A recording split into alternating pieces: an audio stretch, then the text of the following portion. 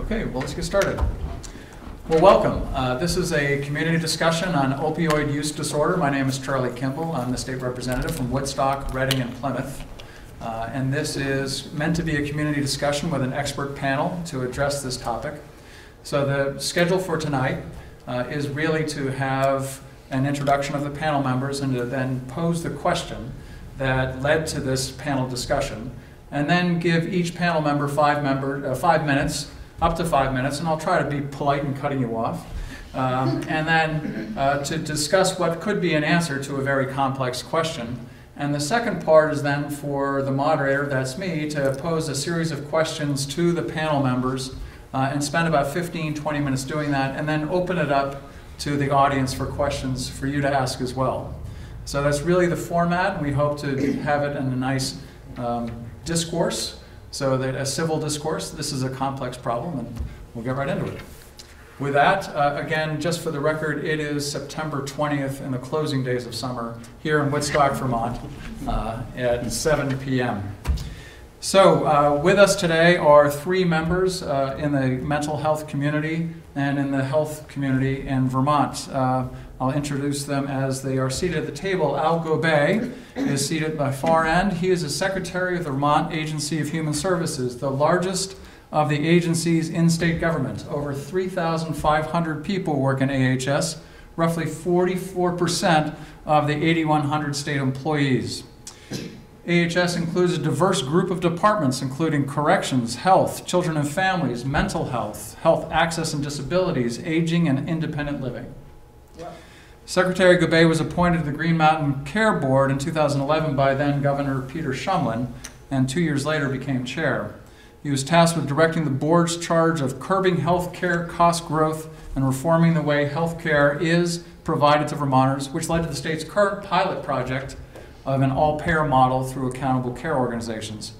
In the private sector, Secretary Gobay owns and operates Gobay Hospitality, a Burlington-based restaurant hospitality business that includes Shanty on the Shore and Burlington Bay Market and Cafe. They currently employ over 125 people, or 100 people. Sorry, I didn't mean to exaggerate. Secretary Gobay served on the Town of Shelburne Select Board, was a board member of the Visiting Nurses Association, and served on the State of Vermont's Payment Reform Advisory Committee. He's a graduate of Norwich University and has served as an officer in the United States Army. He will do push-ups if asked, I've understood, but we don't want to do that. Only if directed by a superior officer.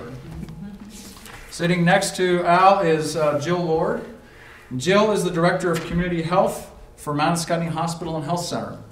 Mount Scottney Hospital and Health Center is a critical access hospital in Windsor, Vermont.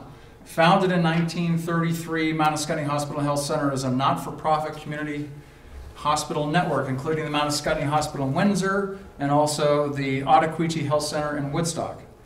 Affiliated with Dartmouth-Hitchcock, the hospital provides people and communities across the Connecticut River Valley with primary care and a comprehensive suite of specialty services. Their mission statement is the most succinct mission statement I've ever read. It's to improve the lives of those we serve. She earned a master's degree in Human Services Administration from New Hampshire College and received her Bachelor in Science and Nursing from the University of Vermont in Burlington. Go Cats. Ms. Lord has been a nurse for 40 years and was Chief Nursing Officer and Director of Patient Care Services for the hospital for nearly 25 years prior to her current position. You must have started when you were 10. Additionally, Ms. Lord leads the Ethics Committee, is past president and member of the Vermont Organization of Nurse Leaders, President Windsor Area Community Partnership, Program Manager Blueprint for Health, and Chair of the Windsor HSA Community Collaborative.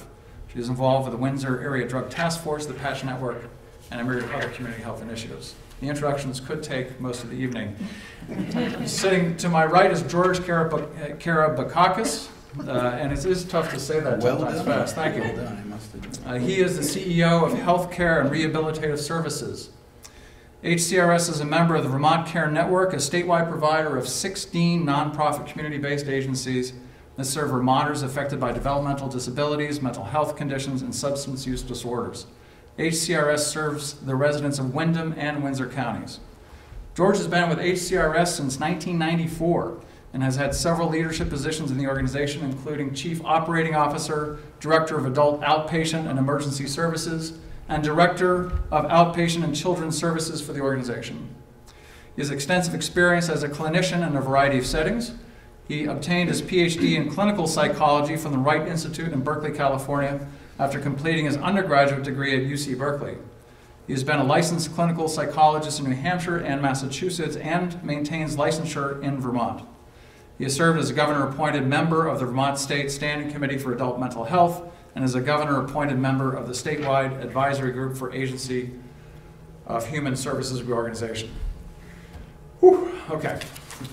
Thank you all. It's a very distinguished panel. I really appreciate you coming here. The topic was actually brought by a constituent of mine, really after reading a report from the Centers for Disease Control that was recently released. And it did state in that, in August, the results of the study about opioid use by pregnant women, using hospital data from 28 states collected from 1999 to 2014, the researchers determined the state-specific trends in opioid use disorder. Vermont had the highest prevalence, with 48.6 opioid use disorder cases per 1,000 delivery hospitalizations, compared to the average of 6.5 per 1,000. Yeah. So some of the questions we hope to address. Is the crisis truly that bad? Yeah. What is the medical community, social service agencies, and state government going to doing to address the epidemic? What is the root cause of the opioid epidemic, and what can we do to eradicate it? What is the cost of social services being extended to those with opioid use disorder? How does Vermont compare to other states in terms of effectiveness of its efforts to address the issue and the cost of doing so? What are the metrics used? So those are the questions we hope to address. There's no way we can answer them finally with any resolution tonight. This is topics that have been beguiling the public service for years. So we're going in alphabetical order. So we'll start with Al Koubay. You have 5 minutes to answer that question, Secretary. So first of all, thank you for having me here tonight. I think at the 2020 presidential election, you should be the moderator. You did a great job. I really appreciate it. So my take on sort of where we're at and what's going on with the opioid crisis is that it is certainly a really, really bad story. You know, so I can give you things that will sound like we're improving or something good is being done or we're taking a lot of action. But I don't want to in any way sugarcoat the fact that this is a true crisis. You know, we have over 100 Vermonters that die every year now due to overdose, due to an overdose death due to opioids. With fentanyl and carfentanil entering the marketplace, I don't want to say this, but those numbers may even increase. And so this is tragic. This affects every family, every street, everyone in the state of Vermont. I don't know of anyone I've run into who says, I've never heard of this. So I could spend literally 3 hours describing to you how we got into this, what the problem is now, when in history we've had problems with heroin, where heroin came from, what the difference in an opiate and an opioid is. But you know, that's all technical. The human cost of this is immense, and I want to just say that. The report that you cite, you know, is one of those situations where when you measure things, one measure doesn't really tell a story. And so we show up as number one, and that's, you know, that made me say, oh my God, this is terrible. But then I started digging into it, and I met with the health department and said, what do these numbers mean? And there's more to the story, but I'm not trying to defend the story because I just said it's a tragedy. In Vermont, we do a very good job of getting pregnant women that are addicted to opioids into medically assisted treatment. With that, we then monitor them pre-birth. More of them go to term, more babies are born at a higher birth weight, and more babies are born not addicted to opioids. And so while we may have the highest level, it's because of the programs that we have and the recording of the situation. So in that measure, we look terrible until you know more, and then you can see all the effort that all the communities have put into it. Because Vermont is at the vanguard of medically assisted treatment in the United States. Under Governor Shumlin, a good friend of mine, and under Governor Scott, a good friend of mine, Democrat and Republican, we have built out a complete hub and spoke model that allows us to offer medically assisted treatment almost on demand, and I can explain the caveat, in our state. I will tell you that there's no other state that is even close to what we've been able to accomplish with the hub and spoke. But don't for a minute think that I think that solves the problem, because it doesn't prevent people from getting addicted, it doesn't stop the fact that people are addicted, and it doesn't change the brain chemistry in everyone that has been basically exposed to these medications and that is addicted. And so we need to do a full court press in 4 areas. The first is prevention. Prevention is wide, and we often don't invest in it because we don't see the returns for years. And state budgets don't like that. But prevention is really important in this. We have to prevent people from becoming addicted. A lot of that has to do with prescribing patterns of doctors. This has been a pill problem, meaning a pill was created that got people addicted. Doctors were told that pain was the next vital sign they had to worry about. And if you've read the book, if you haven't read the book Dreamland, your homework assignment tonight is read the book Dreamland. Yeah. When you're done with that, read The Realm of the Hungry Ghost. And when you're done with that, read a book that's fun. Because you're going to need to read a fun book because they are tough. But so with prevention, the question is, can we not get people addicted due to pills? Can we prevent this from happening? Can we prevent all of the bad things? Senator, how are you? Can we prevent all of the bad things from happening? Basically do prevention in schools, do prevention in communities, etc. The second leg of this 4-legged stool is treatment, medically assisted treatment and other treatments. The third is recovery. And that is an area in our state where I think we need a lot of work. I can talk about it more if there's time, but I don't want to get stuck on something. Last is enforcement, because there is a law enforcement component to this. Because drugs are being brought into the state, and we don't want to send people that are addicted to jail for use of opioids. Okay, I want to be clear about that. But we don't want people driving carloads of fentanyl-laced heroin into our state either. And so those are the 4 legs of the stool. That's what we've been working on. We spend millions on this. Just in the hub and spoke, I think it's about 18 million. Total substance use expenditure in the state's about 75 million. That includes alcohol, tobacco, and some other things. But these are big programs and big money.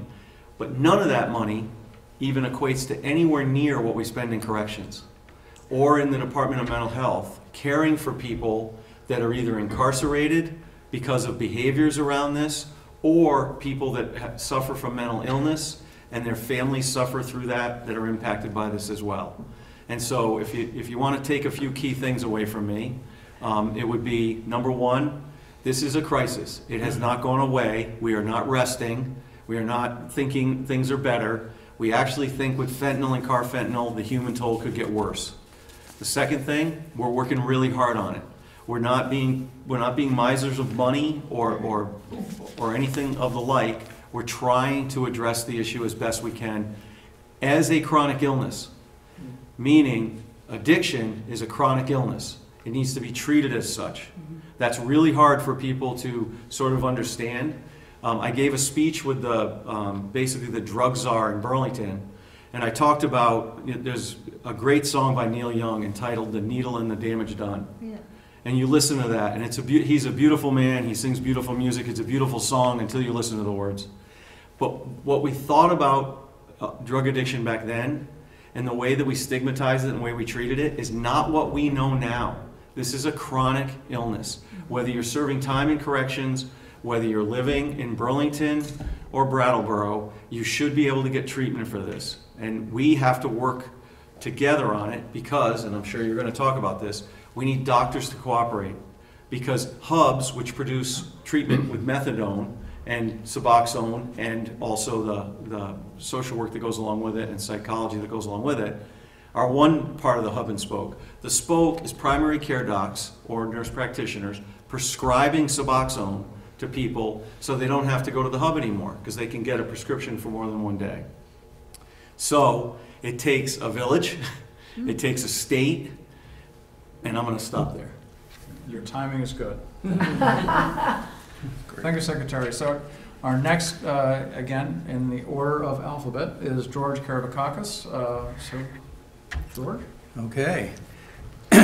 Well, needless to say, as I think, you very eloquently and articulately put out there, it is a crisis.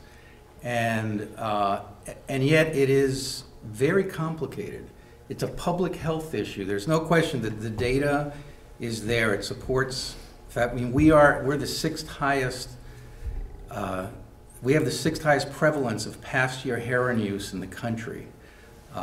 The impact, one of the things that I think really, I think is really critical is that it also impacts families and kids, that about over 50% of the kids from 0 to 5 who are in custody in the state of Vermont are there because due to opioid abuse. It is a real challenge. And that impacts families, that impacts our system, that impacts the kids, that becomes an intergenerational issue that I think is a real challenge. And I think, Al, you mentioned the human cost. I mean, that is so at the heart of everything that we do, that there's genetics, there's biology, there's certainly the psychological pieces. This is a public health issue. This is an illness. This is a chronic disease. This is something that needs to be addressed in multiple ways, but we also can't remember the fact that one of the key issues is connection. It's connection in the community. The fact that oftentimes, a lot of people that I've talked to who have been in recovery, and I think it's really important to include and involve people who are in recovery, who have been in recovery, who are family members. It's absolutely critical because I hear over and over again that hope is lost. There's all the social factors that influence healthcare, that drive a lot of our concerns, whether it's housing, whether it's employment, whether it's just feeling connected to the community. Those are things that are really critical. And I do believe that they're, as well as poverty, I think those are things that in many ways are root causes and I think impact this issue, this problem that we have, this crisis that we're in. I think certainly as a community mental health system, those are many of the things that we're working on through case management and all the services that we offer.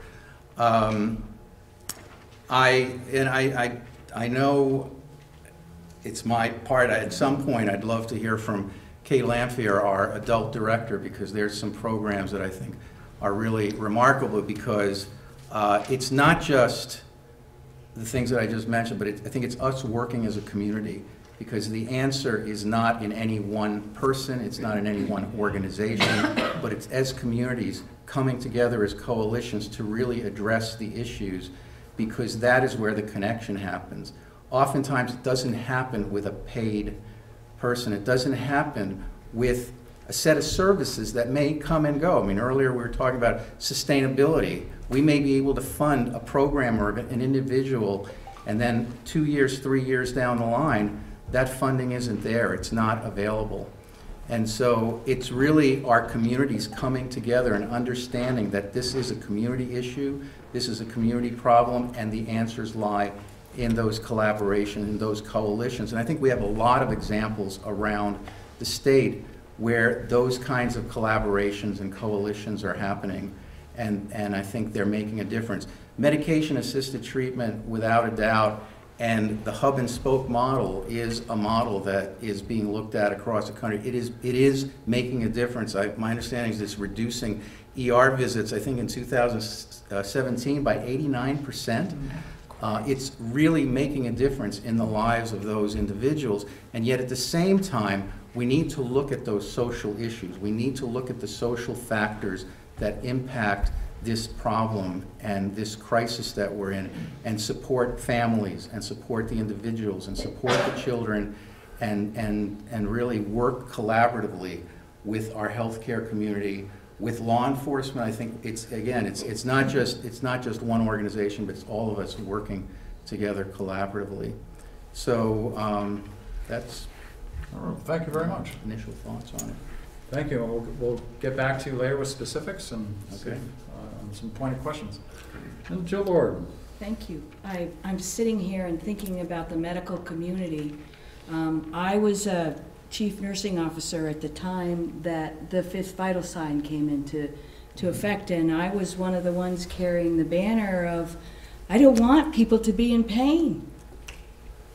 And that's where the medical community came from. We don't want people to be in any pain. We were trying to wipe out pain and not understanding what the addictive properties of these medications were. So as the doctors were working so hard to wipe out pain, they're now working hard to make sure that we use alternative sources for pain. And I can tell you, I have pages, and I brought so I'd be prepared, lots of pages of statistics, but I'll say statistics and you won't remember them. I just want to say we do have a problem.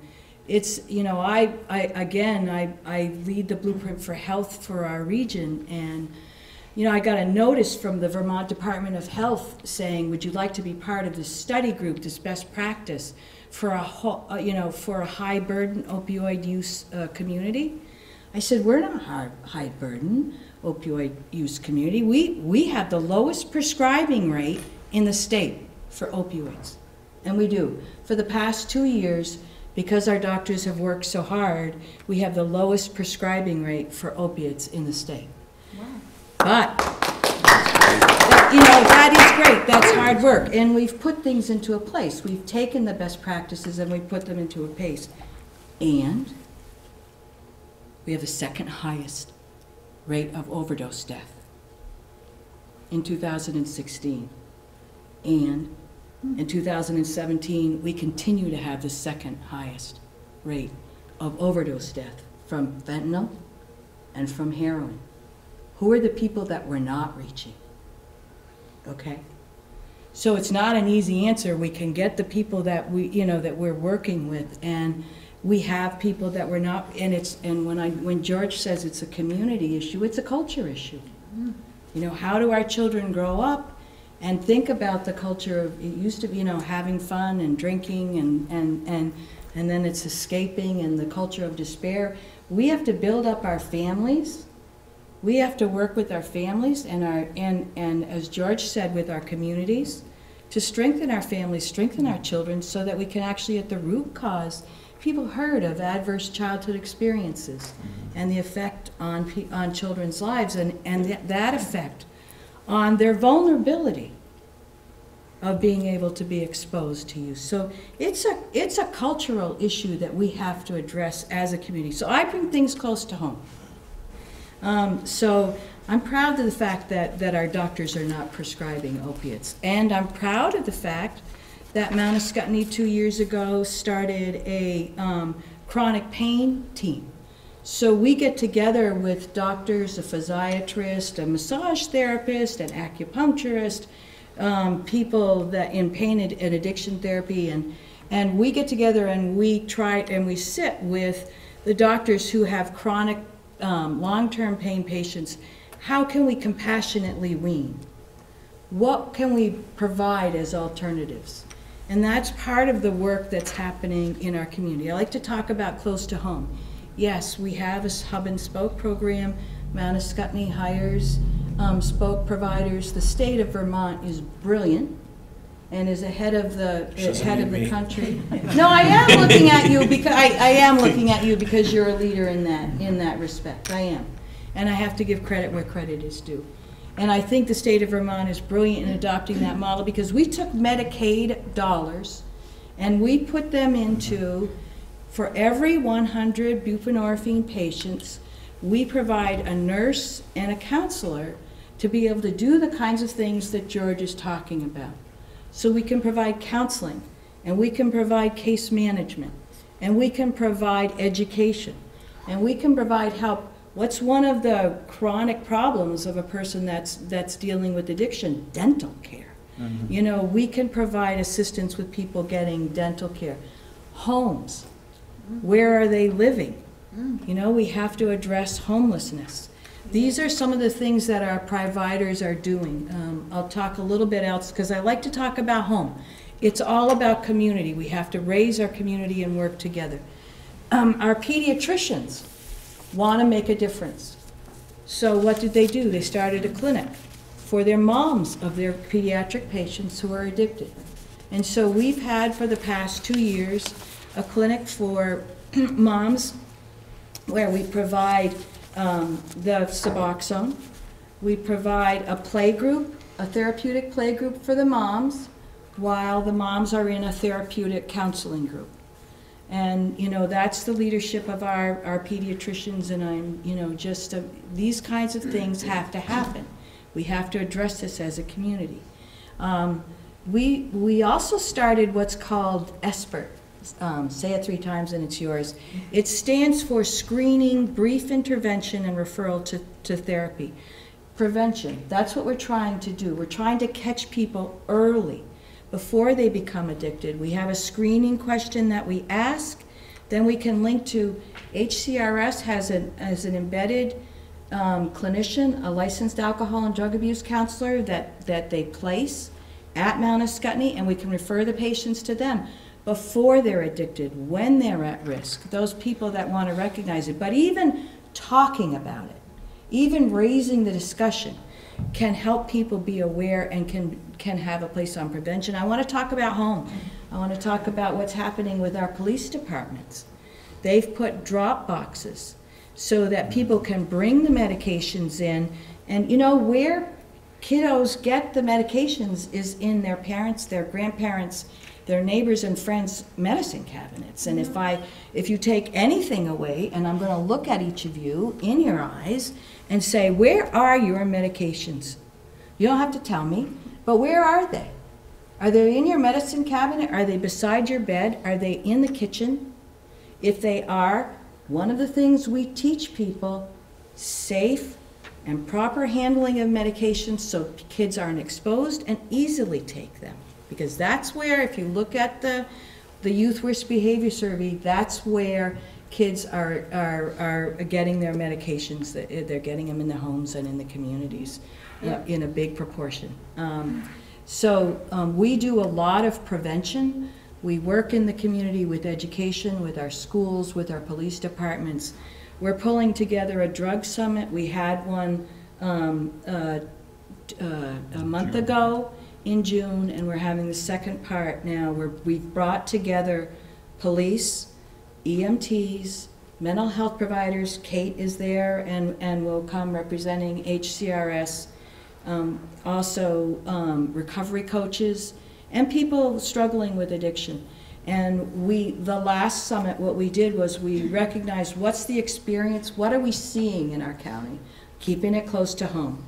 And then the next summit, next week, we'll be talking about, okay, what can we do about it? And so we're going to form work groups, and our goal, that overdose rate is not going to be the same. All right, Joe, we're going to have to cut you off there. Okay, sorry, I know I get on a roll, I'm sorry. So we're going to get into our question and answer period. I've prepared a few questions for the panel, and then we'll open it up to questions from the audience after that. So the statistics are fairly mind-numbing if you look at them. Just in 2017, there were 69 highway deaths, but there were 101 accidental deaths from opioids. So just looking at it by comparison, in Vermont, as it's been looked at as number 1 in terms of opioid use by pregnant mothers, it's about number 20 in terms of the rate of death for opioids by population. So the question becomes, how do you measure success in terms of identifying and assessing the problem? So the cost-benefit analysis of the hub and spoke system that's recently been launched, or that initial report was done, determined that the medically assisted treatment programs were successful, but relied on some calculations of the benefit to society. And if you look at that, some of the numbers seem squirrely. So how does Vermont compare to other states? What are the right things to look at in terms of our effectiveness? It can't just be death rate, it can't be that you've thrown out a whole bunch of things, but if there were 3 things that you would say would adequately measure if we're being effective, what would they be? Oh, he only gave us 3. Only 3. People can remember 3 really well. So one of my 3 would be the number of people that are taking medication-assisted therapy. That's an evidence-based practice. And we need to measure how many, and we are measuring that, and we're tracking. So I guess how many people are in treatment, Yeah, okay. receiving care, and the other, we've set our own target and goal and challenge on tracking overdose deaths, because that's something that's very personal for our community, and we need to make sure that that's lowered. And I think that's another measure. I know you say you just can't measure deaths, but one of my concerns is, who are the people that aren't in treatment? We know the people that are. We have people in our primary care providers, but who isn't? And I think that's one of our challenges, is outreach, and outreach to people that aren't connected with the medical system. So that would be the second one. And I guess prescribing rates is the third one for me, because we, through the Vermont, the VPMS system, the Vermont Prescription Monitoring System, we can get information about what is our opioid prescription rate, what are we doing for, again, benzodiazepines. There's combination drugs that we want to avoid, run for the hills from. So we need to not only keep track of what are we prescribing for opiates, but what also are we prescribing for benzodiazepines and for stimulants. So I think we have to take a look at our prescribing rate. So I just jumped in. Those are the 3 that come to me. Okay, Secretary Gabay, would you add something? I would. So, little story. I went to basically the Child Welfare Center in Washington, D.C. And I went there with a bunch of folks that are either secretaries or commissioners of child welfare or AHS from about 30 other states, and they put on an incredible tour. It's an amazing facility, incredible tour. They went through all their programs, and toward the end I said, you haven't talked about the opioid crisis. And the executive director, who's quite an amazing woman, said, where are you from? And I said, I'm from Vermont. And she said, that's interesting, we don't have one. And I said, what? And she said, we don't have one here. We have a meth issue, we have this issue, we don't have, it's not the same here as it is for you. And it was really a moment for me where I was like, really? And so when you really look at, it's not that there are not an opioid crisis in cities or small cities, but it's worse in rural America and in cities that are kind of placed more in a rural way. And I could share all sorts of facts on this, but if you just go with me on this, my measure would be some composite measure of hope or loss of hope, despair, disconnectedness, because somebody may not be addicted yet to alcohol, they may not have a heroin issue, but they're gonna. And we've got to understand that as Vermont and figure out how you tackle that head on and what that means to our communities. Because that's upstream, that's the prevention piece. So that's the number one thing. If I could, I'm not saying it's easy to measure this, but if you could measure that and do that by community, because we have these new community profiles we came out with at AHS, and if you haven't seen yours compared to the state or other places, you've got to check this out. There's 60 measures of all sorts of stuff. If we could measure that and then really get at that and where in the community that is, I'm not saying we could or it's easy, but that would be my number one. Second thing I want to say is that everybody comes to AHS and says, prove that your things work. And it's like we spend $2.5 billion on all sorts of stuff. And it's like, prove it works. And it's really hard to do that with social services.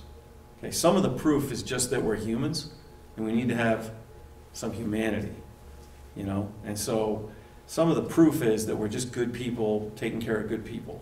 And so that to me is a part of this.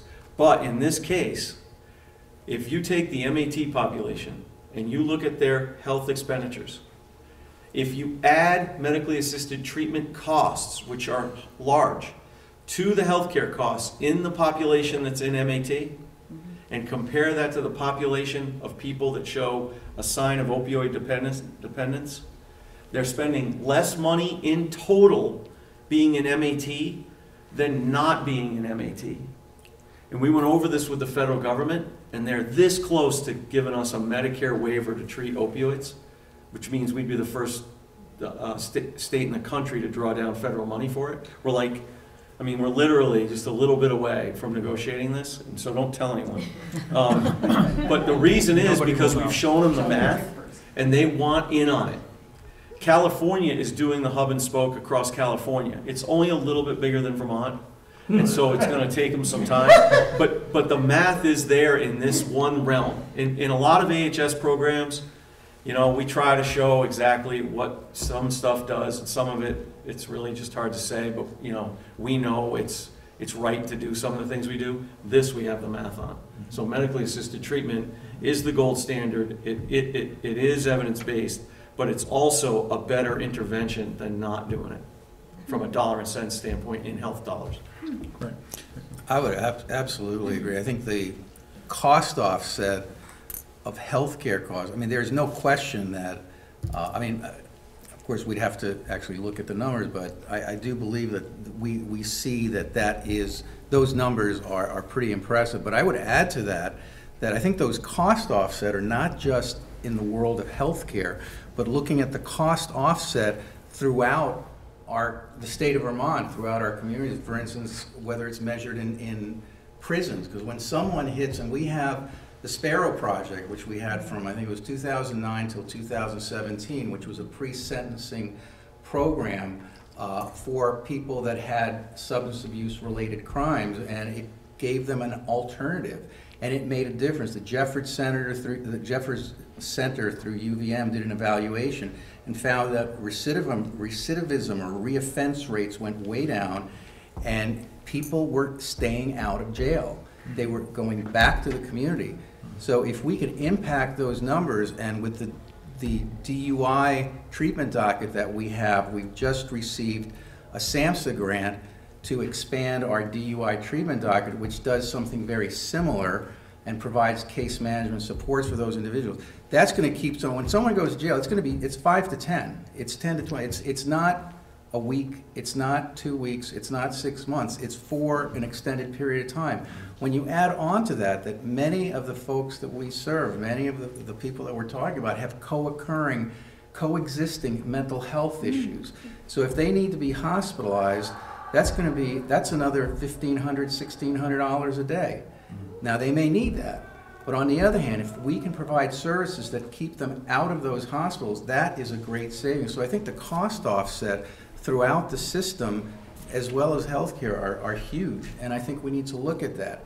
But ultimately, I absolutely love what you said in terms of that measure of belongingness or connection or whatever you might want to call it. I seem to remember in Europe there's a lot of work in that regard. Perhaps I'm not sure where in Northern Europe, and I think in the UK, I think they even hired a minister of loneliness or something like that. I don't know what they came up with.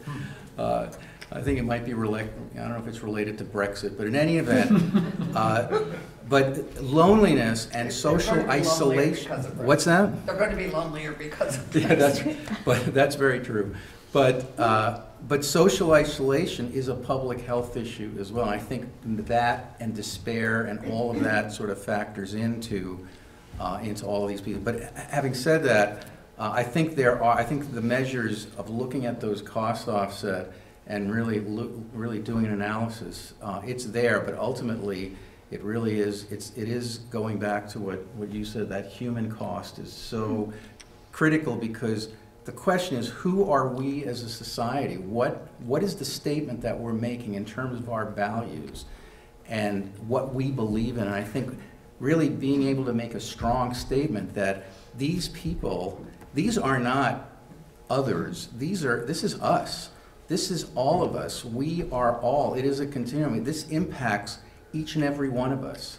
I think we all, as you said, and others, everyone has a story. I mean, I have my own personal experiences that I can draw from, and I understand that this crosses all socioeconomic lines. Although, certainly poverty and not having the opportunities to access resources, without a doubt, impacts the ability for someone, I think, people's ability to access, to get the help they need.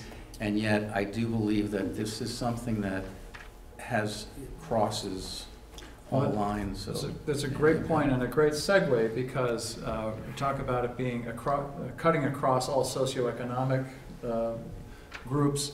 And we look at the treatment, and much of the treatment is paid for by Medicaid. I think in some cases 88% or 68%. And then we also talk about the hopelessness that you were talking about. And we don't have to think too hard to find a parent who has a child that's been addicted and they don't understand why. And it doesn't, and even if they come to accept that the child is addicted, the question is, are they addicted forever? And that's what we're talking about, is a chronic disease. Is this something that someone can will themselves to overcome once they're addicted to opioids? And some things I've read said, absolutely not. This person is going to be on treatment for the rest of their lives. Is that true? Is it possible for people to kick their addiction to opiates or opioids? And how do we address that? Want me to go first? Either way. Sure, yeah. So the interesting thing about substance use disorder, specifically addiction to heroin or opium or opiates or opioids, is that if you read The Realm of the Hungry Ghost, Mattei gets to the point where basically the point is made, it takes three things basically to be addicted. It doesn't just take oxy, meaning, and the point is made when you look at the Vietnam War. People were addicted in Vietnam, came home, and were not addicted, did not use heroin again. And so it's something that we don't fully understand. And there's a great video out, or TED Talk, called Rat Park, if you've ever heard of it. Mm-hmm. And my son actually told me to watch it, and this was probably 6 years ago. R-A-P-P. Rat as in like, the thing you don't want to see in the subway. And the whole idea was that they put, and humans are not rats, but this, science kind of works this way. They put rats in a cage, and they didn't give them any fun. They didn't put, rats to play with or anything to do, and they put opioid water and regular water, and the rats that had nothing to do drank the opioid water and died. And then they created Habitrail Rat Park, where there was a lot of beautiful young women rats and a lot of great-looking young male rats, and they had Rat Park where they could have all the fun they ever wanted to have, and they never drank the opioid water. And so it's not what you think it is necessarily. It's not just the fact that you take oxy. There's other components of addiction that lead to it. It's that, it's why I think that measure would be so important. If you feel like you have no hope and you're isolated and you are not connected and you take opioids and it's just a condition that's ripe, and then we have where we are now. And so that's the problem with this, because some people will say, hey, will is a muscle, it must be exercised. How many people here have ever been on a diet? Well, why? What's the problem? You just do it. Well, humans don't work that way. It's not that simple. And so this is such a complicated conversation about how long is somebody actually still addicted. Some people, I was up at BART in St. Albans, and we talked to some folks where a guy had come there for 3 years, every single day, and received treatment. Even when he went from methadone to Suboxone, He went there every single day. They then said, well, you got to go to a doctor in the community. You can't keep coming here. He said, no, this is what I do. I come here every day, 6:30 in the morning. This is, I come here. He got off of Suboxone. He came there every day and touched the building and went back and got in his car. Habits. He could not do that Yeah. and stay sober. And so, this is, the point I'm trying to make is this is a human thing. It has to be treated in a human way. We can't think that it's a weakness of the will or of the soul or anything like that. It is not. And it is way more complicated than any one person can fully understand. Medically assisted treatment is the gold standard, but there are other treatment modalities. I mean, there's other ways to treat this, and some people, do it for a short time and move on. Others, it's for a very long time. There's no, it's that age-old thing, if you've seen one, you've seen one. That's sort of the way this works, because what everybody says is, so you've been spending all this money, is everybody better?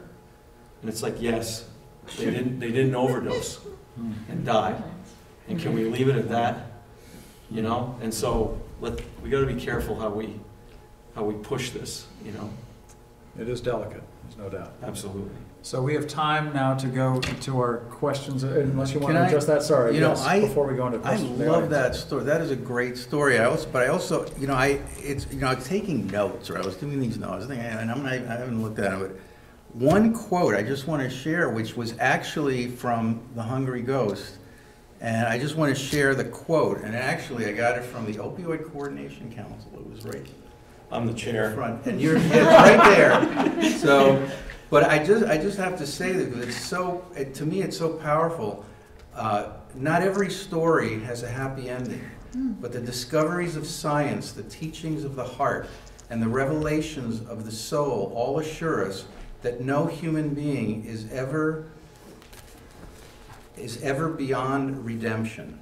The possibility of renewal exists so long as life exists. How to support that possibility in others and in ourselves is the ultimate question. And it's the human question. It's the question of our humanity touching someone else's humanity, remembering that we are in this together. And it is complicated, but that we can do it. If we work together, we can do it, because it touches all of us. And so I think I just absolutely love this quote, and he's amazing. If anyone's ever, Gabor Mate he's done some good trainings in the States. Realm of the so- Hungry Ghost. Absolutely, yes. So, do you want to add something to that last question before we open it up to the audience? Not really. I would agree with both what has been said. And I think that we have to learn to, I just would emphasize from a medical perspective, this is a chronic disease. Nobody chooses to live, in an addicted state. It's not a will issue. And think about the 12-step programs and why they're powerful, and it's because of a part of it has been the framework and the connection, the human connection. And I think that is one of the things that we remember with the opioid crisis is too.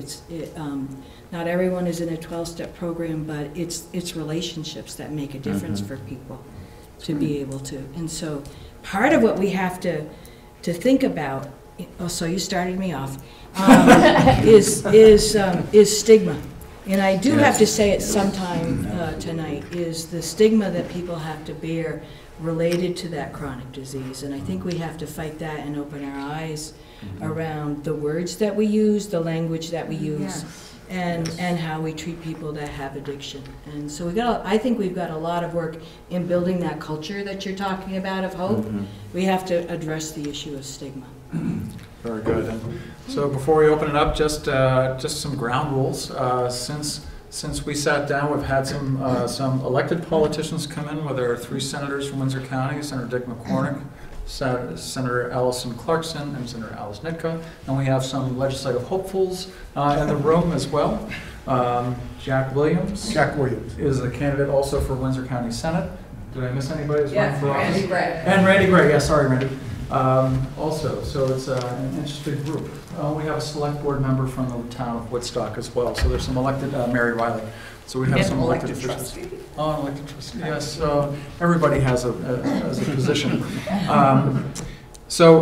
Just for questions, you can address it to the entire panel. You can address it to a single member of the panel if you'd like. Just please be succinct in the questions so there's ample opportunity for the panelists to answer them, because it's 10 of 8 and hopefully we'll be done by 8:30. Sound fair enough?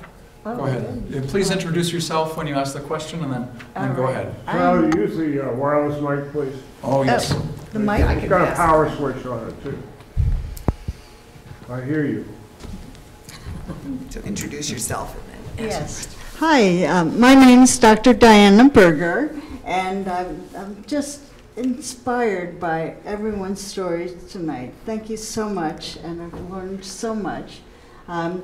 I'm boarded in preventive medicine and public health and think about epidemics.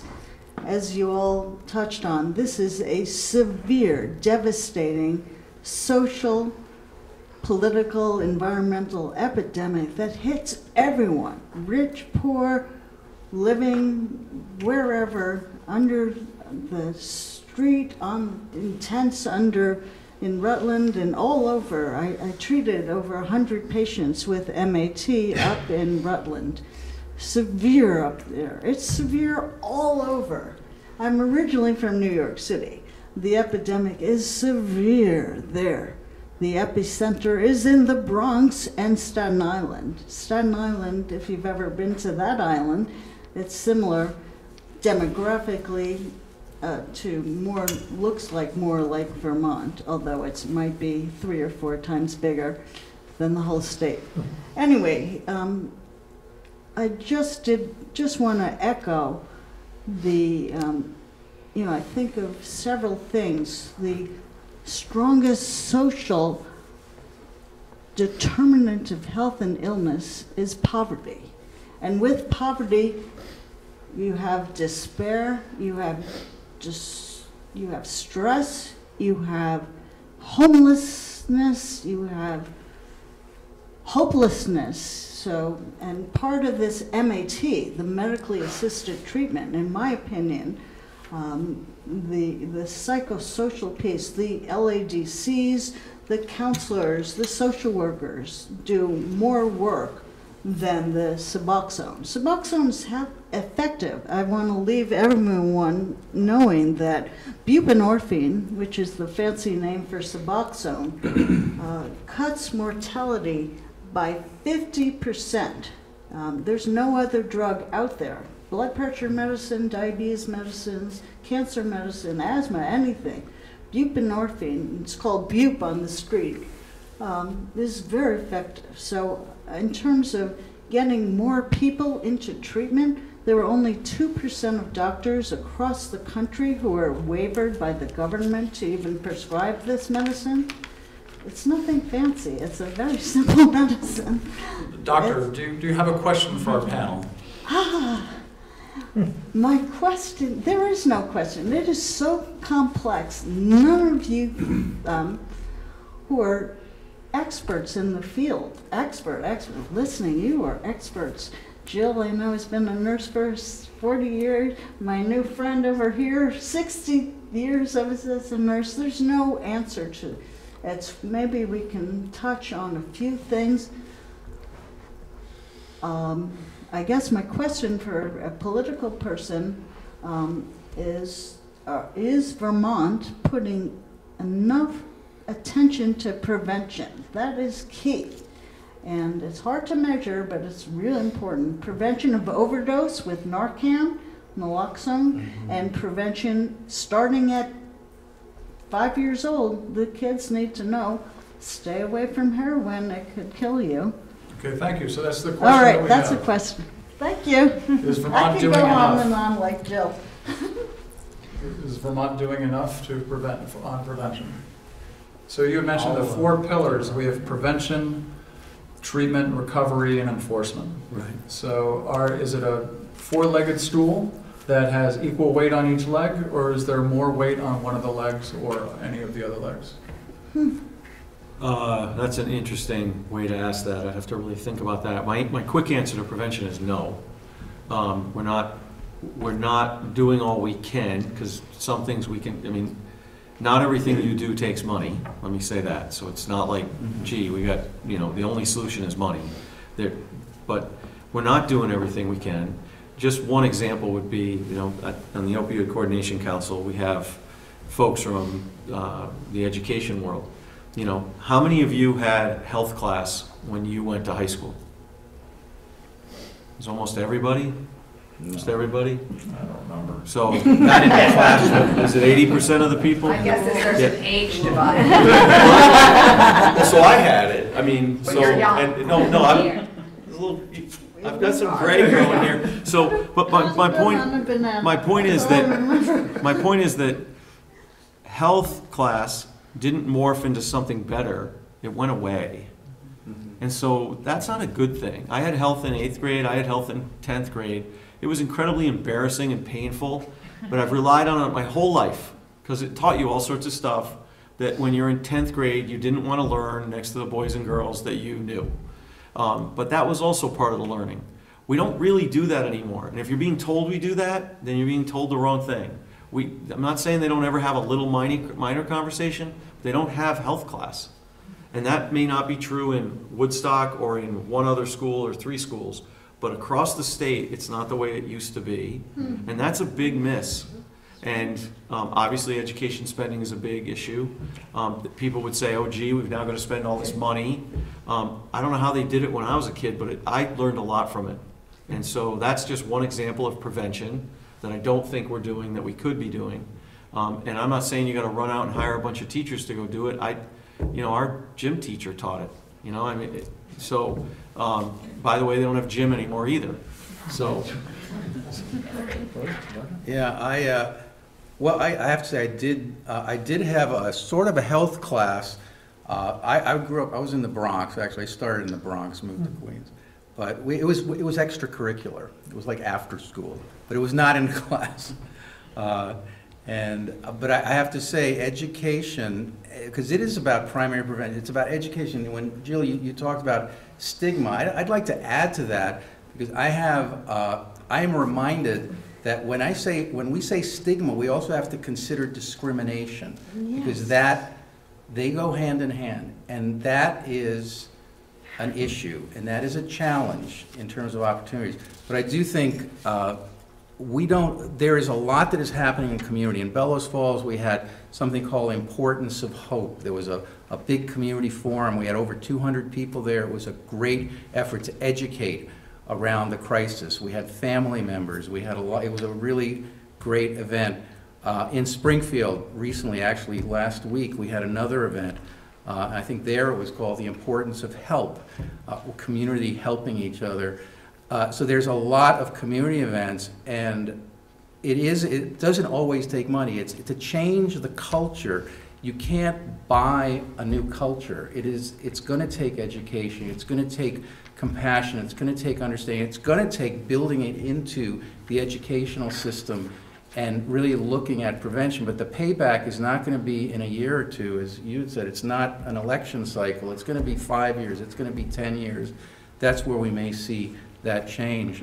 There's also, I know, efforts, and I would like to sort of point, if I could, we just received a grant in the Windham County area around coordinating some efforts, and I don't know, Kate, if you could speak briefly to that. HRSA grant for. He's going to tell you to get the microphone. Sorry.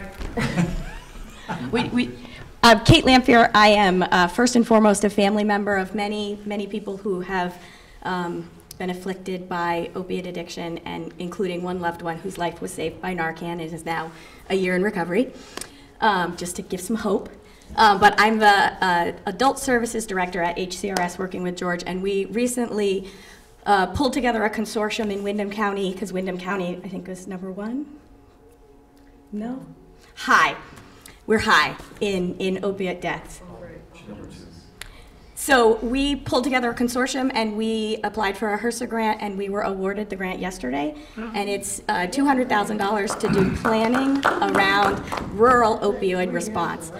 And what you were saying about the rural problem, we have treatment. People can get into treatment. People can get into treatment immediately if they can get there. And that's the thing that we see most often is that people just simply can't get there, particularly in our region in Springfield, where there's nobody, there's no prescribing.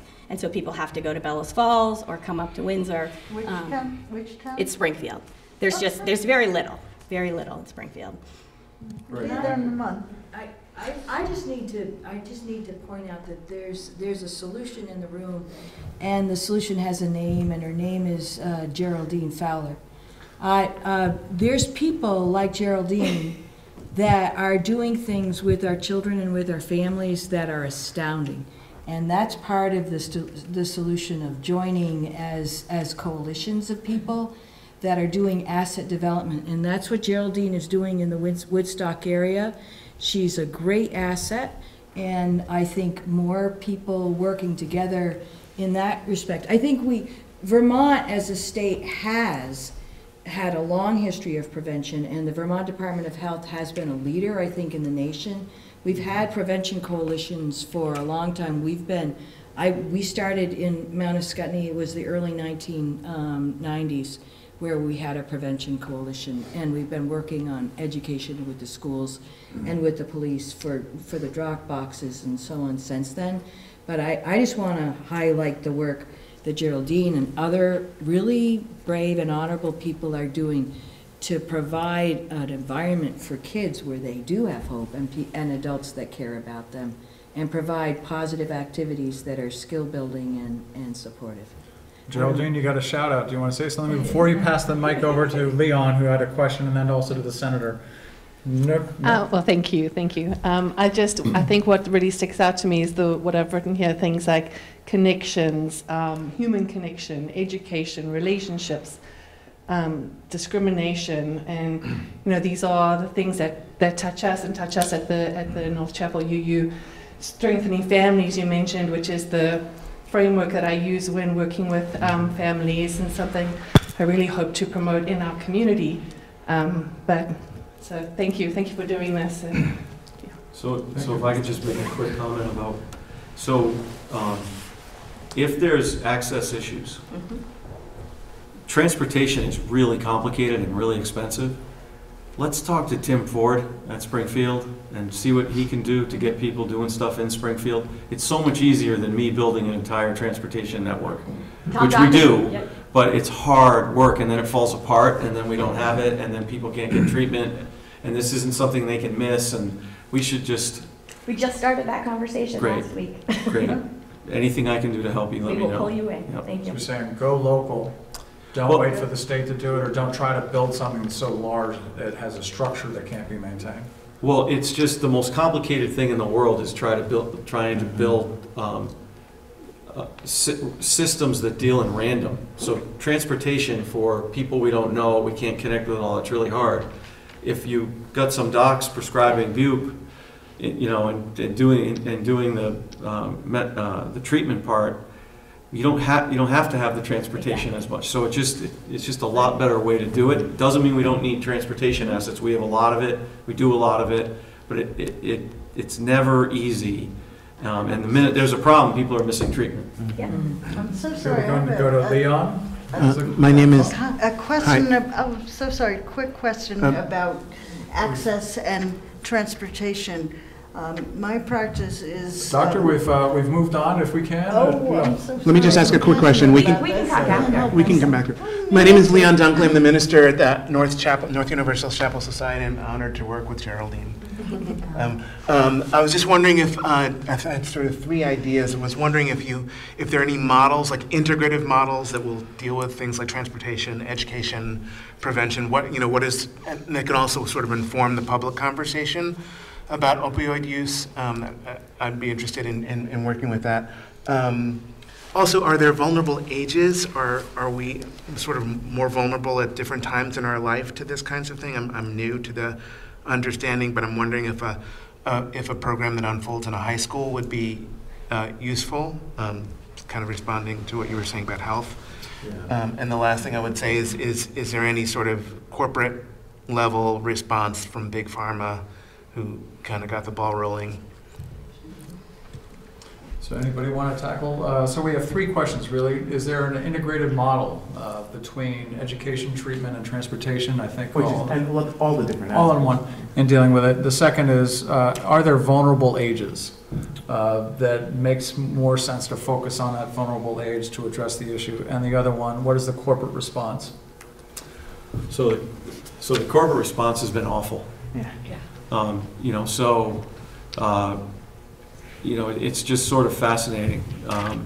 You can track this, with one graph. Yeah. It's basically, and there's one letter that was sent out that said that Oxy is not addicting. Yeah. And right at the same time, the fifth vital sign and prescribing in America went from here to here. Right. And then addiction followed like a week later. And so we can see that, and you would think that, folks would be saying, man, we got to work on this and help people and all that. That's not the response that's happened. And I think that's terrible. But that's that. So as far as like integrated models, all of them are local. But what they do is they come to AHS, and it's typically a phenomenal human being like this, or a phenomenal human being like that, or a phenomenal human being like that, or a phenomenal human being like that gets together and says, we got to get the hospital together with the community mental health agency, together with other folks in the community, together with the schools or religious entities or what have you, that have built models throughout the state where, there's some transportation, there's some childcare even for people while they're doing treatment. So there's a whole bunch that we could describe and help you with. I think in this area, from talking with my folks, there's a lot of work that could be done in building some of these things. You mentioned Springfield. We could use that as a test case of how we bring together transportation, prescribing, treatment. That's all really good stuff. I think about the Brattleboro Retreat. They're a hub, and they now have childcare. We have transportation there. That's all sorts of stuff going on there that wasn't there 5 years ago. And so it can happen, and we're part of it, and we can work with you. And there's incredibly talented people at the Agency of Human Services that care more than you would ever imagine. So when I say that, a lot of people think, oh, state employees, what are they really like? You just cannot imagine who these people are and how much they care. And Jill, to that point, the group that you convened in June, Right, that you're reconvening next week, right. really is that consortium of people from all different agencies and Right, police and Yeah, we work in the model of partnership, and we have for a long time. We've had community collaborative, the Windsor Area Community Partnership, since the early 1990s, and that is bringing school and human services and citizens together to jointly tackle these issues. I think we've started with the prevention model. We do have that community collaborative. We have doctors that prescribe. We're working with the hub and spoke. So I think in a local area we can be, we're really doing a lot to integrate those kinds of services, and it works because we're able to have trusted partners like Kate, working with Kate in HCRS, like Geraldine, working and doing the things that she's doing, and we can leverage each other. And we can support each other, because it can't be done by just one person. It has to be people working together. And so the other thing I'd point to, the AHS has started in our area a integrated services program. George and I are both part of both Springfield and Hartford area, bringing agencies together so that we pool resources and talent, and we work together on the issue, making exponentially the response, more effective.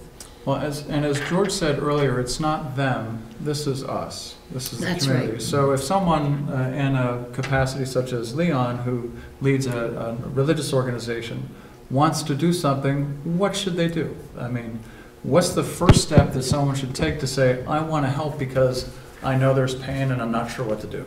He's already doing it, so I just have to recognize that. Yes, Geraldine is his agent of change, but you know, he's set the leadership, so he is already doing it. And I think it's looking at a local coalition. Throughout the state, there are coalitions of agencies working together. You can go to your hospital and find out what is the prevention coalition that's working together, and you can join, and they will have open arms, because there's not enough of us. You know, there's always more that can be done. Terrific. Senator, could you pass? Yes, right, Vulnerable thank you. ages. Right, that was the one question we did. Is there one vulnerable age that is more? So there's more vulnerable ranges. Right, yeah, right, exactly. Okay. Everyone's vulnerable. So my belief is that this is about getting the kids, you know, pre-pubescent, pubescent, explaining to them what's going on in the world, and talking to them about connections and things like that. ACEs was mentioned. You know, there's a great movie out called Resiliency.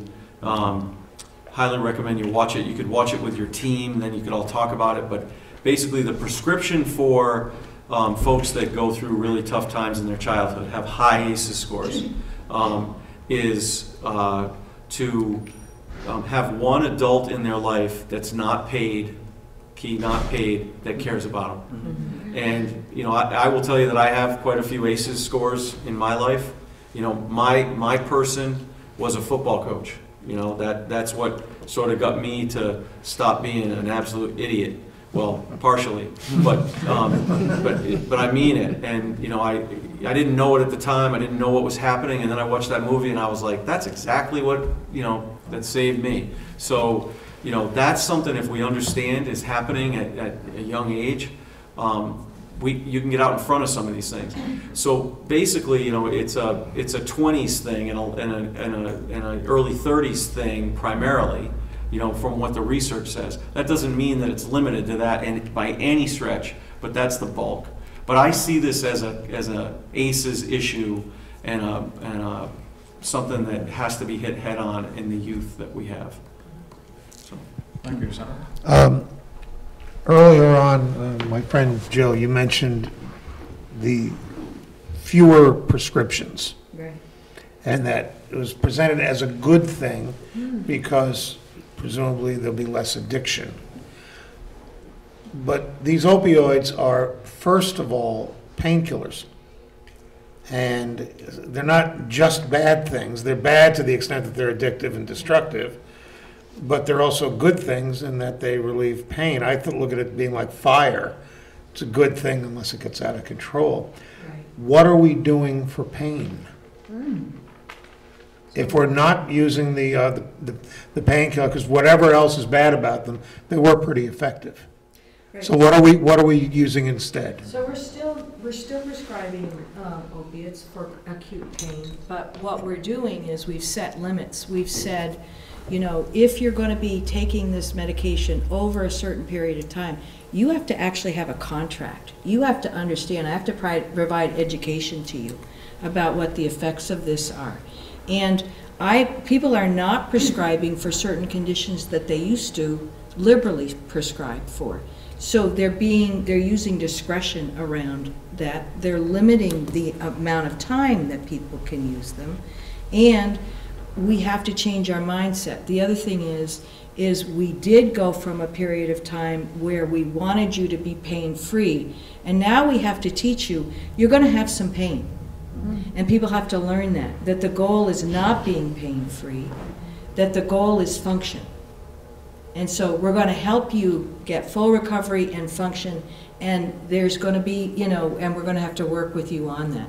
There's compassion that has to be worked with it, and it's not, you don't throw out the baby with the bathwater, right? I mean, you have to use opiates for the right condition, for the right amount of time, and you have to do the right education and put the limits around it so people understand that, you know, the goal is not pain-free. The goal is recovery, rehabilitation, healing, and we're going to help you get there together as a team. Does that, I don't know if that helps. Well, let me give you a couple of examples that, I think will hit home. So, when I had my wisdom teeth out, they had them out late in life. They gave me, basically a flour pail full of hydrocodone to go home and take, for the pain.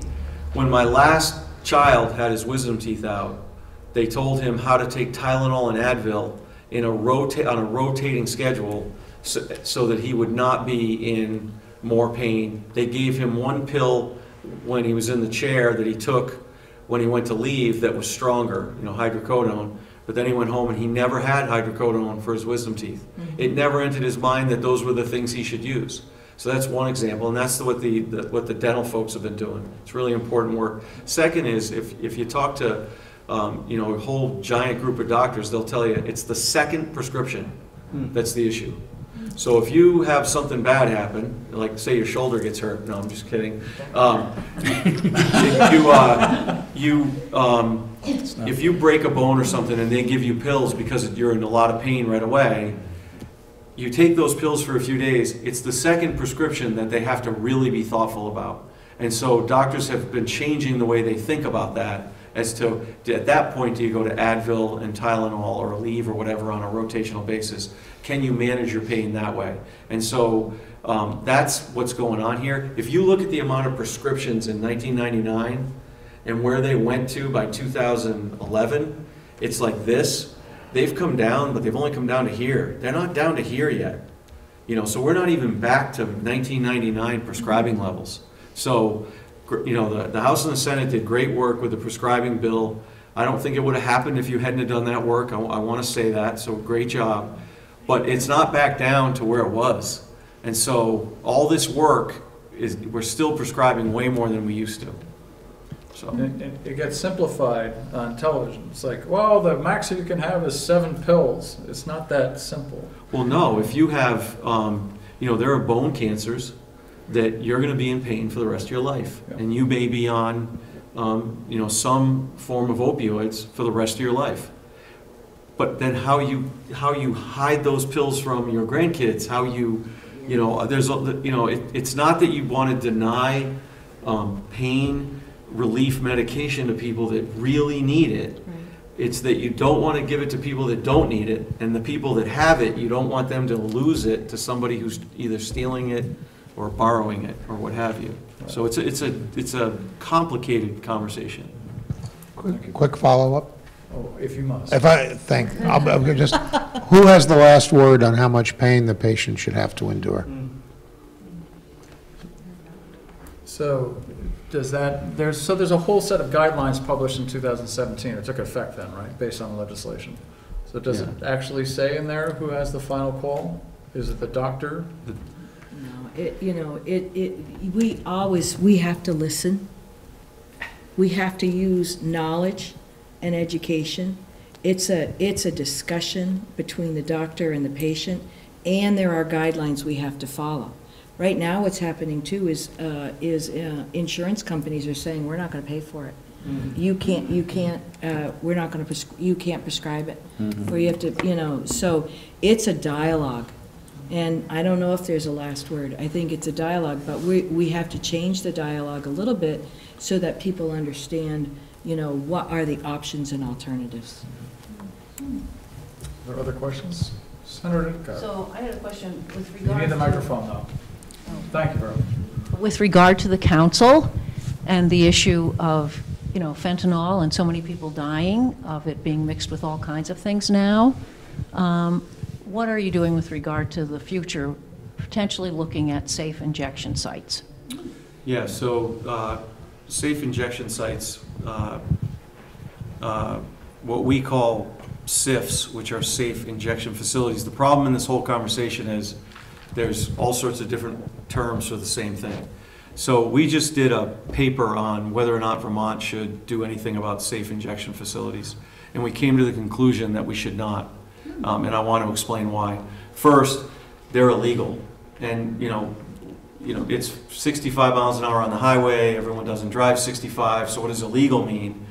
When the folks from the federal government tell you that they will prosecute you immediately if you do this, that means they're not gonna let you drive 1 mile an hour over 65. And you can't do these because they're illegal. That said, medically assisted treatment was illegal at one time.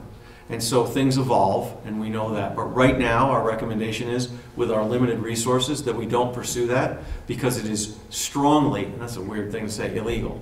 The second point I would make about it is that there's not a lot of evidence that it actually accomplishes what you think it would accomplish.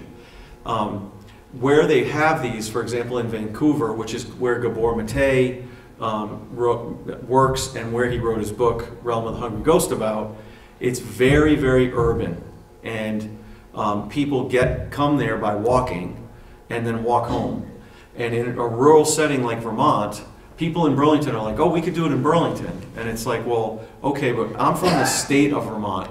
And so how do you do that, in Springfield? Or how do you do that, in Barrie? And how would people get there and then get home safely? And so you put the combination of, we can't prove its efficacy, together with, oh, it's really illegal. And our point is, with our limited resources, let's stay away from that for now. If the legality changes, and everybody's sort of pushing on that, so it might, or we begin to see some evidence that it might work in an area similar to Vermont, we're going to keep an open mind. But at this point, we're not going to push it. With the money that we do have, we want to invest in what we call safe recovery, which sounds like safe injection, but it's basically where you can get needles. The term needle exchange, we're trying to retire because there's no exchange. So we want to do more with syringe programs, with case management, with syringe, with Narcan, and with possibly trying to get you into treatment because you've come in for these supplies. Also, you make a great point, Alice, about fentanyl. We want to actually get strips out so people can test what they're using to see if it's in it. We're doing that at Safe Recovery in Burlington. There's money in the plan that I'm going to bring to the Joint Fiscal Committee next week. Again, don't tell anyone, to do all these things, and hopefully we'll all agree on it and we'll get moving. So we're going to focus on syringe programs and not safe injection facilities for now. The other thing, and I would just say it because it's one of the solutions we're going to talk about at our meeting next week, is there are some legislative solutions that we could think about, and that is intent to distribute laws. I mean, our chief of police has been talking about that for a number of years, and I think talking to our law enforcement partners about decreasing access for distribution of medications, because if we can decrease access, that's another way of prevention. So, I would turn to our colleagues and partners in the enforcement agencies about that. Okay. Another question? Yes. Bob, do you need the microphone? Thank you. Yeah, thank you. Phil Blackburn, out of Brattleboro, here with two hats on, volunteer hats. One's with George and Katie's organization, and I'm also privileged to be president of the board for Natural Alliance Mental Illness for Vermont, and thank you for your agency support. And the word that comes to my mind is awareness. In mental illness and addiction are often co-occurring, and I know that folks who, our biggest challenge in NAMI here in Vermont, and before I moved here 2 years ago in Houston, where I was a volunteer for years, was people didn't know about us until a crisis. And even when crisis came, they still didn't know about us. Perhaps there was stigma involved, but before you can really be stigmatized, people have to even be aware of services, if you will. So I guess the comment I would throw out is just your observations on awareness of some of the services that you're offering, some of the preventive measures that you mentioned. Just, help us, just bring awareness to the general community about services, be they addiction services or mental illness services, because whether you believe it's 30% or 60%, the number's large in terms of co-occurrence, if that makes sense. Yeah, it makes a lot of sense. So I'd say we're really bad at that. If you have a child who has a serious case of depression, or is possibly suicidal, or is addicted to prescription medications, or has some other, we say these things travel together. You have one of those issues and you're trying to deal with it, it's very hard to know where to go, and that's true everywhere in the state, and that's something we need to work on. I think it's a great point. I'll also say that people that are already engaged in the system, it's amazing once you embrace the system how quickly you learn the system. So it's, the tipping point from not knowing and being lost is really quick to once you're a part of it and you really learn what's out there. What I worry about is that there's people who really need help and can't get to that tipping point. And I've had, just because I have this position, I have people come up to me all the time and say, I'm at Hannaford, and they're like, you have a minute? And it used to be about the Patriots or the Red Sox or something, and now, I say this in a very tough way, now it's about, hey, my kid, my wife, and it's like, what do I do? And I'm like, give me your cell phone number, I'm gonna call you when I get out of here, let me talk to you where you can not whisper and feel like you don't want to tell me. It happens all the time, and it probably happens to all of you with what you do. It's amazing, so we could do better with that. Just so you know, big city or rural environment, Vermont, the awareness is, it's the same issue. Okay, thank you. George has a thought? Yeah, thought related to that is at our agency, at HCRS, we've integrated our adult outpatient mental health, the program for folks with more of a serious mental illness and substance abuse. And so all those services are now integrated, and so there's and we're providing recovery groups and a whole range of groups from individual therapy and group therapy and motivational interviewing and a whole range of other groups. But the other piece is that our services are co-located and connected in the community because it's going to where people are at. We have, for instance, we have a KDAC, a drug and alcohol counselor at the drop-in center, at the shelter, in Brattleboro, at Upper Valley Haven. We have someone who's connected there who are co-occurring trained. We have staff that are connected and co-located, and we go, at Reach Up, at Probation and Parole, Voc Rehab, in community centers, at Mount Escutney, Springfield Medical Care, and pediatric. It goes on. It's certainly broad, and yet it's just one piece. But we're certainly, by embedding and going to where people are and going on the street, and the police social work staff. We have police social work liaisons from Brattleboro all the way up to Hartford, plus Vermont State Police now and Rockingham Barracks, and they deal with many issues related to substance abuse. And they're particularly, I don't know if it's more in Brattleboro than other areas, but we see a lot of it there, and so that's a real challenge. But can I just say really also that one really important thing we've done is mental health first aid, and it really is getting the word out, and it's available to anybody. We've gone to libraries and done it with library staff and shelter staff, and it's really an awareness building, stigma busting training that we offer free of charge to anybody in the community. It's not for providers, it's for people, anybody. And we started doing this a few years ago, and we do 15 to 20 trainings a year for everybody. Everybody just says, why didn't I know about this? And that's where we talk about the services and stigma and discrimination. And so get the word out. That's the way. Great. I think we'll leave the last question before closing remarks to Senator Clarkson. Oh, thanks. Well, I have a big question, and it's not going to be answered in the 2 minutes we have. But you've repeatedly addressed one of the biggest drivers is poverty. And so everything we're doing is so interrelated. We talked last night at our forum in Bridgewater about affordable, raising the minimum wage. I addressed it. It's all of these pieces. How do we, do you have I'd love to work, we have to address poverty in this state, big time. And until we do that successfully, we're really, that's one of the root causes here. It's one of our exacerbating challenges with ACEs too. So I'd like us to actually go back to that and I don't know if you have quick thoughts for us on how we can address that, or, but I think we're all committed to trying to address that. It affects so much from education to public health. So, in 2 minutes, solve poverty. That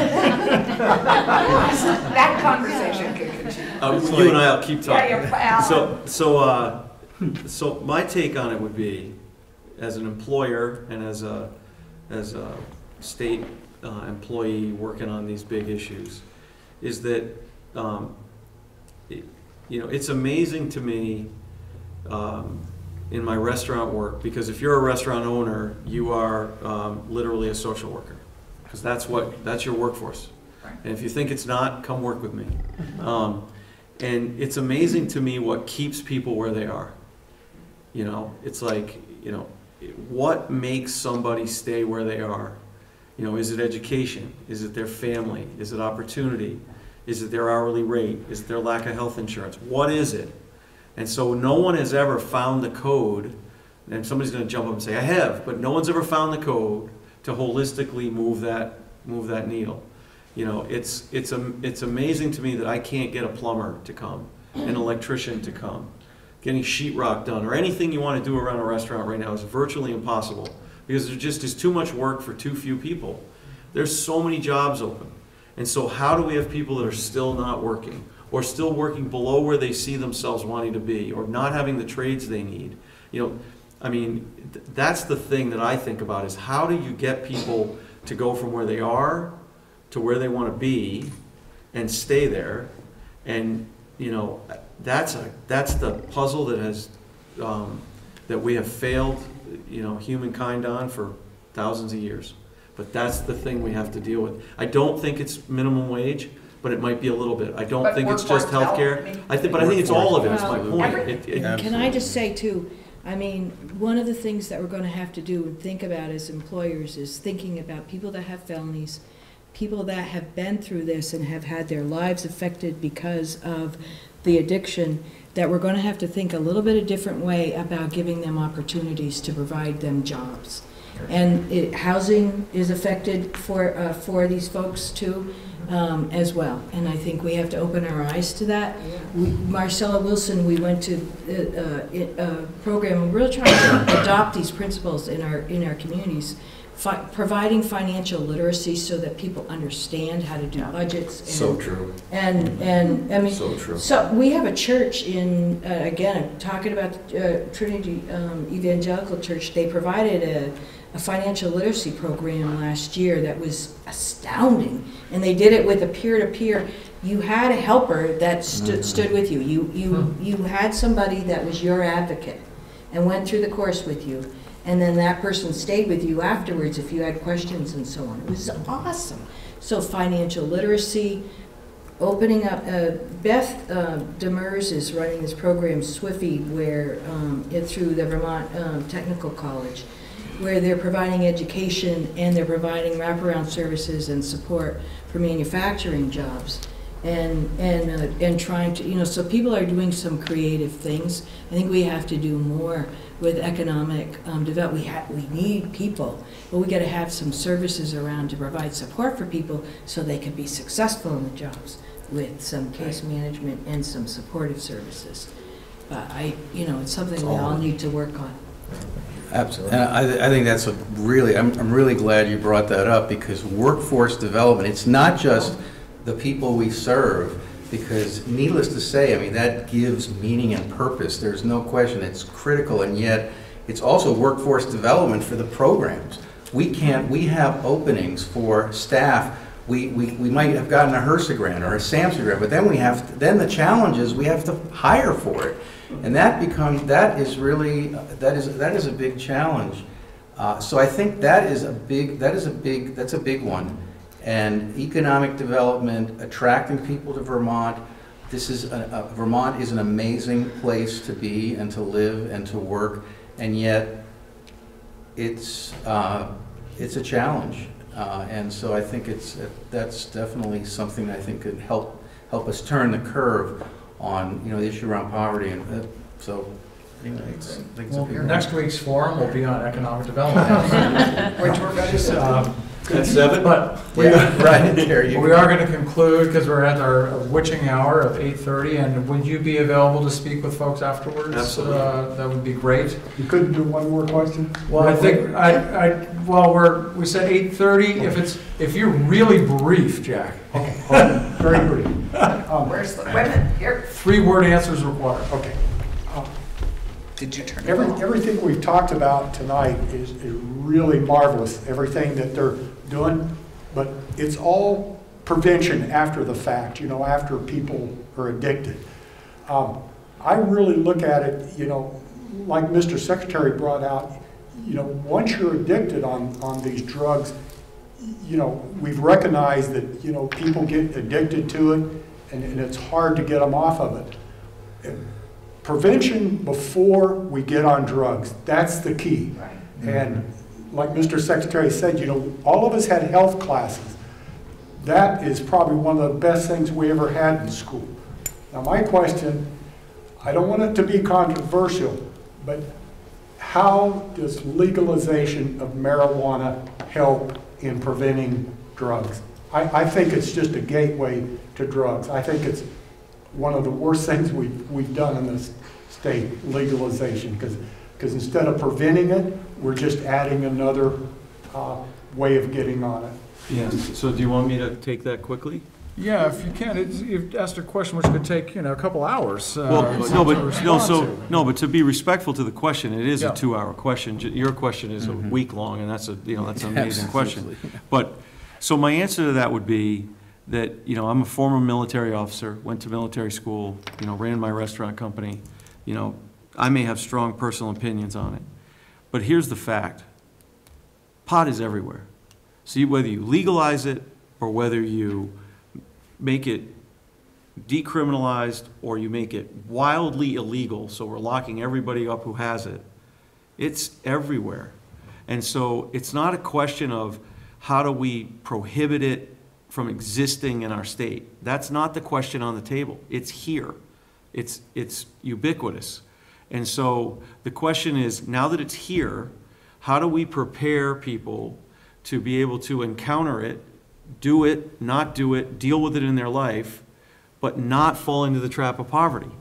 That's the question for me. Not, there's no way you'll ever get me to say that it should be anything more than decriminalized, meaning that you shouldn't go to jail for having a bag of pot. That was ridiculous, because it just isn't, that's just not the right way.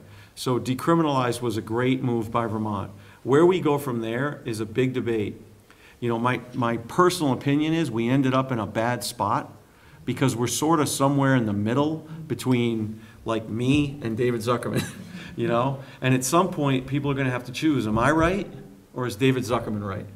And maybe Vermont will pick David Zuckerman's the lieutenant governor. And he's a big proponent for taxed and regulated marijuana. Right now we have what I call sort of legal, because I don't even understand it and what we do now. We used to just be decriminalized. But what that does is it blurs the whole conversation around it's here and how do we deal with it? Because I have serious concerns for young men and boys that smoke pot and its impact on their brain chemistry and their initiative and their ability to socialize. Yes, because the brain doesn't mature to a certain point. We have got to be preventing through education that from happening. Because as a restaurant owner with a whole bunch of young men that have worked for me over the last 25 years, if they're smoking pot 8 times a day, there's a whole bunch of other issues than what you would think or you would know. So we've got to hit this head on, whether we tax and regulate, have what we have now, or decriminalize it. It is here. We've got to put the money into prevention, and we're not. And that just adds more to what you guys are working with, and it's starting in like fourth and fifth grade. Yeah, if you saw the numbers that came out on e-cigs today, that's a whole nother thing we got to hit head on, because that is really concerning. So, vaping and I don't know the right words because I'm moving into the old. I was never cool, but now I'm just old. So. I thought you said E6. E-cigs. Sorry. So Is with that- that, thank you, and that might be a topic for another That's discussion. the third Thursday. The third Thursday, at 7 o'clock. You're welcome to be here. But would you like to add anything as a closing remark to our discussion tonight before we part? Thank you. Thank you for coming. thank I you mean, for organizing this. It was Yeah. Well, this great room is event. full of people that are servants to other people. And so thank you for what you do for other people, because not everybody gets out of bed every day in the morning and says, I want to be an elected official, or I want to have a ministry, or whatever it is everybody's helping people in this room. So thank you for everything that you do, because, again, we need to be more human to the humans. So. Absolutely. Well, thank you, Ann. Thank you, Secretary Gabay, Jill Lord, George Karabakakis. Thank you very much. It's really wonderful. Thank you. Yes, hey, great job.